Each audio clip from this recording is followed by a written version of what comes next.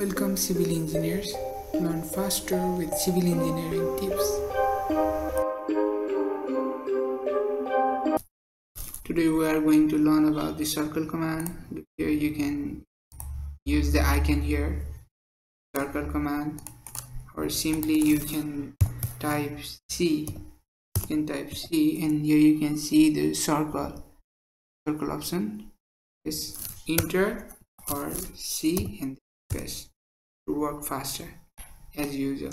So I will simply do your command, circle command, then specify the center point for circle. Now all will look only to this line. We'll learn about this through this icon here. So we specify the center point of circle. Again, look into the command line, specify radius of circle or diameter. To enter the diameter we have to write D. Now first we'll specify radius of circle. Let's assume it as 10 feet. Here you can see the 10 feet circle. Here I'm using the dimension which we will learn in the future. Here you can see the radius 10 feet.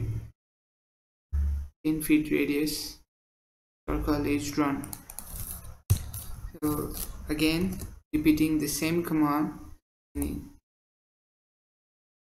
Now we are going to diameter, and let's make the diameter as 20 feet. So 20 feet diameter is ready. Then now from icon we will learn center and diameter. Select the center point and we simply put the distance of the diameter 10 feet. Yeah, this is our 10 feet diameter circle. Radius 5 feet, which means the diameter is 10 feet obviously. And then we'll learn about 2 point and 3 point. Let's draw a line, a single line and the triple line. Now we will use the 2 point command. We're selecting the one end of the line and selecting the other end. The circle is ready.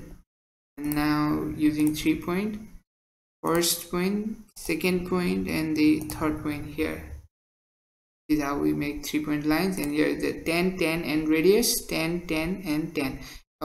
If you are confused, then you can always see the description here how to make the required circle or radius or tangent.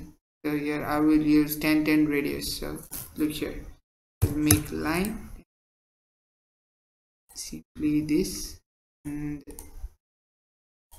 for 10, 10, 10 and 10, 10 radius. So we will select here 10, 10 and radius. Let's suppose this is the tangent of the circle.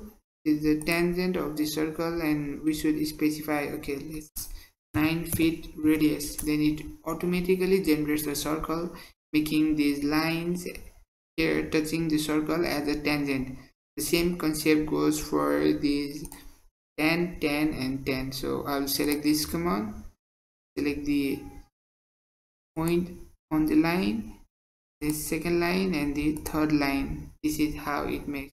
Here you can see the three tangent line. That means 10, 10, 10 means circle touching the three tangent. 10, 10 radius means circle touching the two lines where the tangent forms.